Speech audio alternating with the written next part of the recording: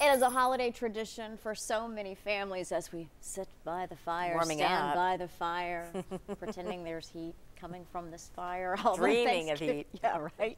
Although Thanksgiving hasn't even happened yet, A Christmas Carol is almost back at the Clarence Brown Theater. Reporter Katie Inman got a sneak peek inside the production before it hits the stage. This has always been a dream for me. This stage feels like home for Joseph Coram. I think my younger self would be over the moon to hear that I would get to be here today. Here is the production of A Christmas Carol at the Clarence Brown Theater. We came every year for about 10 years before shutdown as sort of a family tradition. Now the UT sophomore is switching his seat for the spotlight. The main role that I will be playing in this production is Fred, Scrooge's nephew.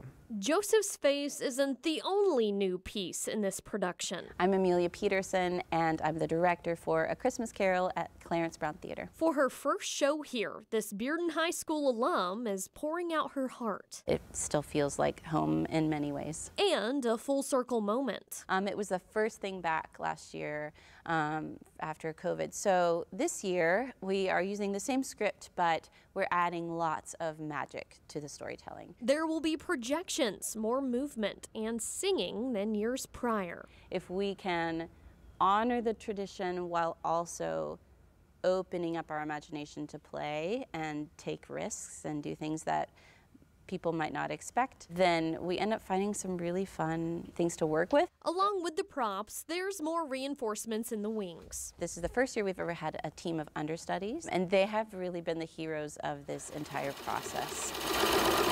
Holding the show together, though, is the costume crew. We give the actors the context for the characters that they're playing, and we tell you who they are and what their place is in the world of Christmas Carol. Melissa Caldwell-Wettig takes pride in mending the tradition. This is my 14th. My first one was in 2008. Always bringing in tasteful touches. This year there's going to be more movement and dancing.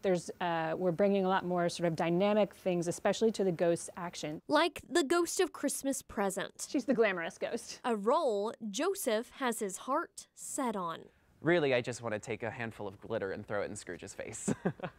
The family tradition will live on for him publicly from November 25th to December 18th. His mom will watch with wonder. I'm very nervous about it. I want to make sure that everything is just perfect for her and that it's the experience that she has always wanted. Either way, he's home. In Knoxville, I'm Katie Inman.